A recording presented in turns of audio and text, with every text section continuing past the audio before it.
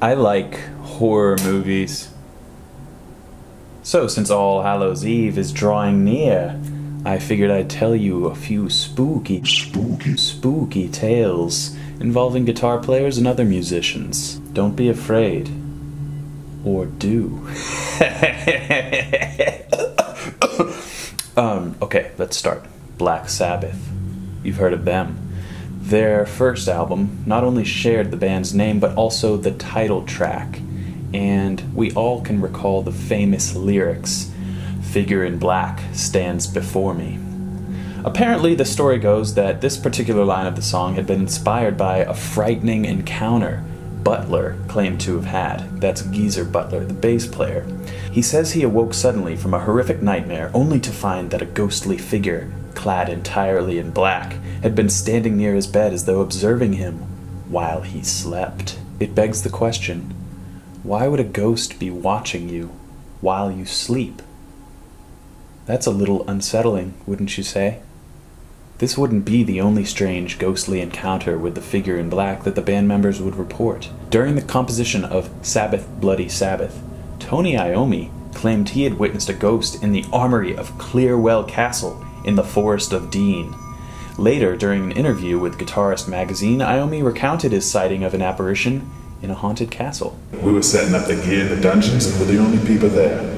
It was myself and Geezer, or myself and Ozzy, and we were walking down the hallway and we saw a cloaked figure coming towards us. We thought, who's that? It walked into a room and we followed the scene and there was nobody there. We told the people about it who owned the castle. We thought they'd think we were mad, but they just said, "Oh yes, that's the castle ghost." How'd you like my accent? Good? So, was that black figure following Black Sabbath? There's only one way to know. Be dead, I guess. Moving on. February 3rd, 1959 was when Buddy Holly died in a plane crash near Clear Lake, Iowa. The event has since been known as the day the music died.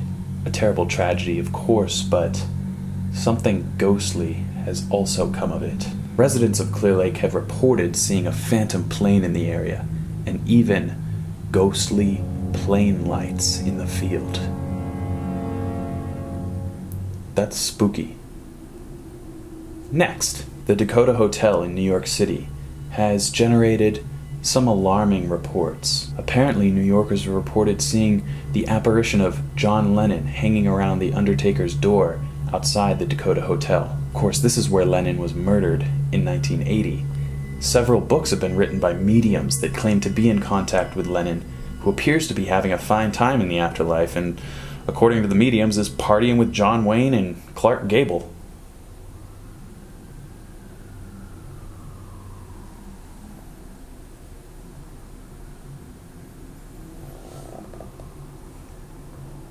I thought I just saw John Lennon.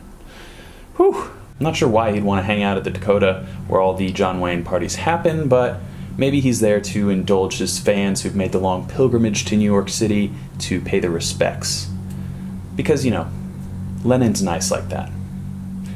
Let's talk about our next story.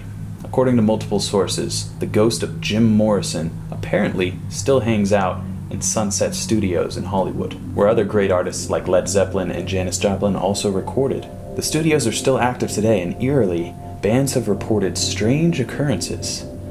Lights flipping on and off, instruments going out of tune, knobs being turned by an unseen hand, etc. Perhaps the Lizard King is attempting to get some production work in from beyond the grave. Next story.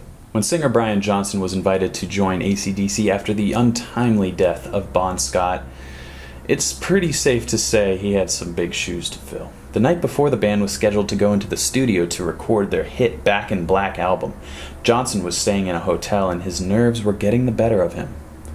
Johnson refuses to say exactly what happened, but he mentioned feeling something there in the room with him, almost as if Bon Scott was there giving his blessing. Johnson did report he didn't feel fear for his life, but he didn't feel safe.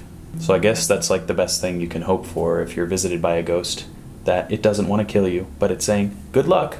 Our final story isn't necessarily a ghost story, but an eerie one all the same. It's probably one you've heard before, but it's time to bring it up again. If you play the timeless Led Zeppelin offering of Stairway to Heaven in reverse at a very specific point in the song, you will hear messages from the underworld.